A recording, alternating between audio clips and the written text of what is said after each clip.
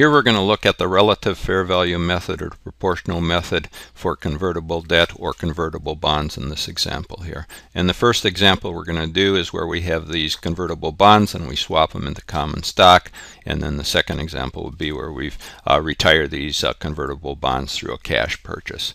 But before we do that, we're going to have to establish our bond value here as a liability and as a equity amount here, and we have to proportion these amounts.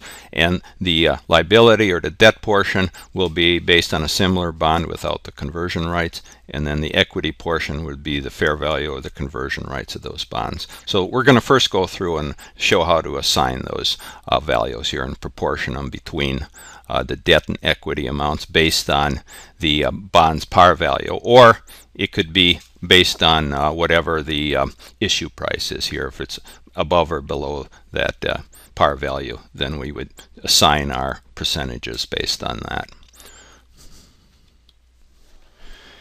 Okay, let's look at the relative fair value method or the proportional method.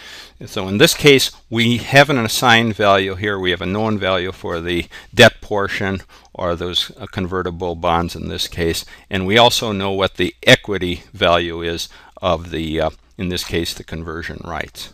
And let's just go down here and look at them. So the known, we've used the similar bond without a conversion feature, and we determined that that bond would be worth $96,150.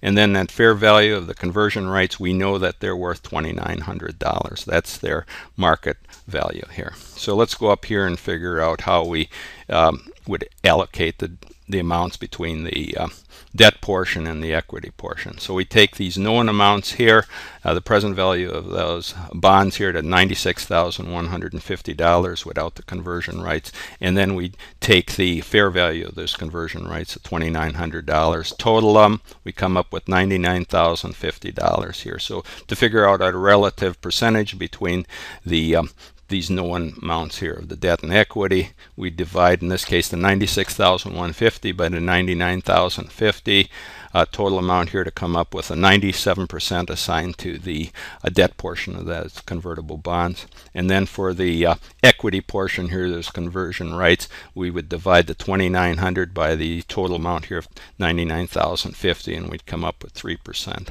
So we got a total here of 100% assigned between the debt and equity portions.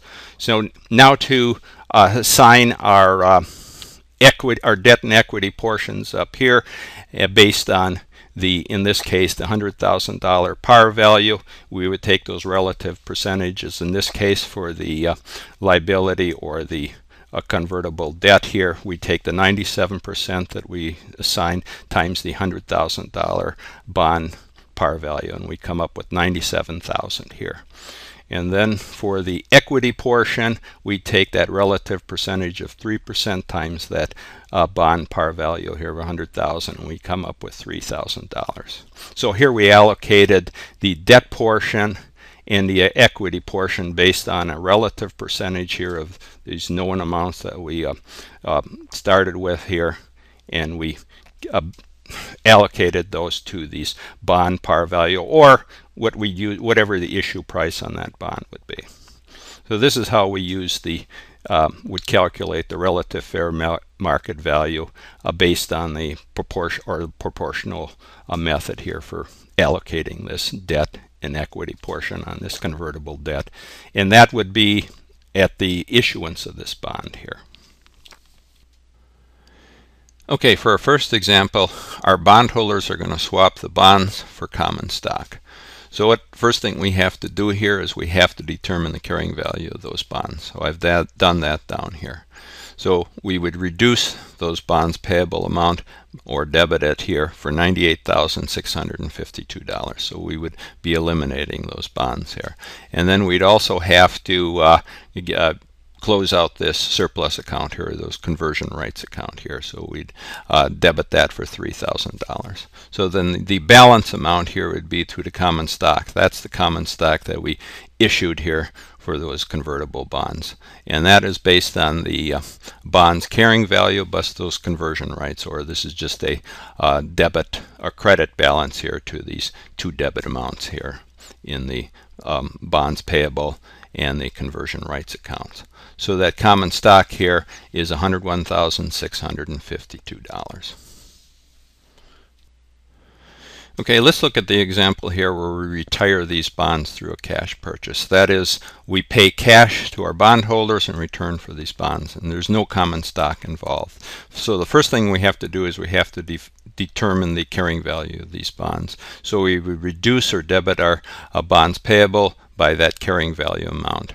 And then we'd also have to close out this surplus or this conversion rights here because they no longer exist. So then we have to go up here and look at our cash account here, and this is the amount of cash that we paid to our bondholders for the return of those bonds, and in this case it's $107,000. And then we go down here and look at an expense account, and that is based on this would be a debt retirement cost of those bonds, and that's based on the bond's fair value minus the bond carrying value. So what we have to do here is we'd have to determine the fair value or the market value of those bonds at that retirement date. So the difference between that fair value and the carrying value of the bonds would be the expense that we recognize on our income statement for that debt retirement. And then we go up here, and this retained earnings, that would be a balancing account here, and in this case we reduced it by $4,750. Now that balance here would be the debit to this retained earnings plus this debit to the expense, the debit here to the surplus account, and to this debit here to the bonds payable. That has to balance with the credit amount here of the cash that we paid of $107,000. Okay, in summary here, when you're doing these bond conversions and bond retirements, you have to be able to determine the carrying value of the bond at the time of the conversion or retirement, and also the fair value of the bond here. And this fair value is needed to determine the debt retirement expense.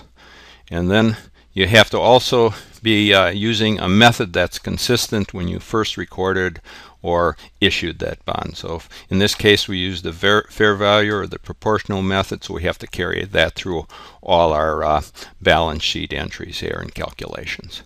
So you can go through this video here. I have all these accounts laid out here in T account form, where I have them lined up here as the assets, liabilities, and stockholders' equity on the balance sheet, and also the income statement or net income accounts.